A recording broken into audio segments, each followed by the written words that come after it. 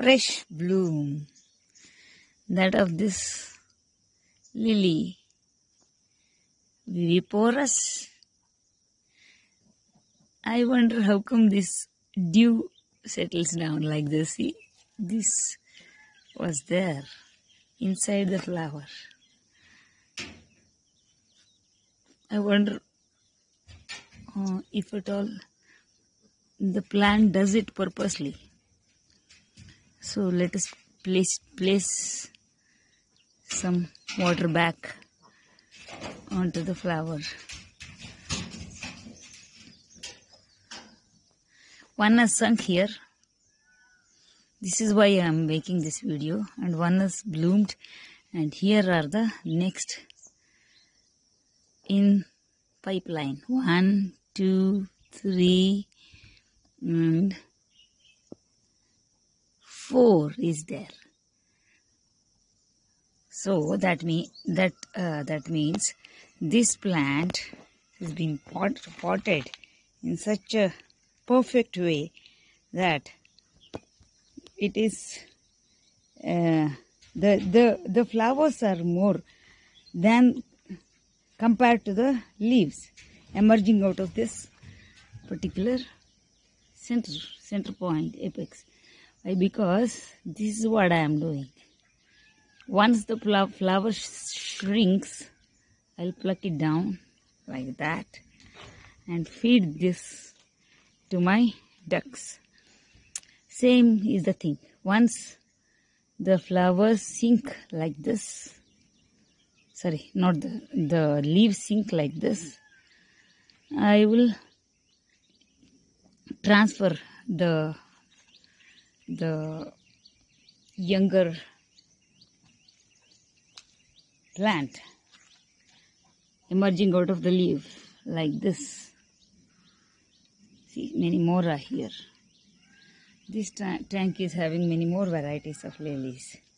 What I am going to do with this, the sunken flower, break them into pieces or directly feed it to my ducks. See, this is how they enjoy it. Here, Drake maga. Here. Yarige beku uta. Slow down. Oh, you should not be doing this, Drake. Oh, she swallowed the whole flower single-handedly. Oh, Dumma. This is not bad.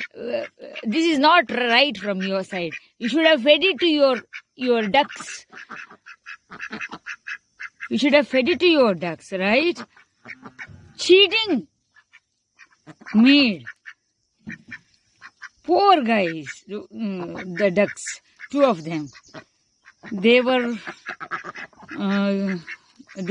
able to catch only the stem part of the flower. The whole flower got engulfed by the drake. This one, this drake.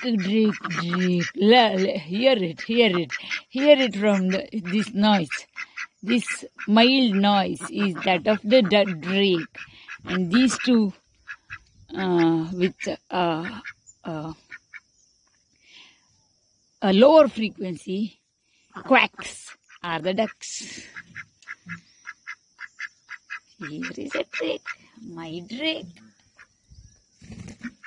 I want to cover the behavior of this drake whenever I catch these 2 ducks to check if any eggs are there to be laid. The behavior of the drake is really adorable, I should say. It will come next to the duck and start poking on me, even try to peck on me, on my hands, to say that, to convey the information saying that please let them go. So cute. It's so cute.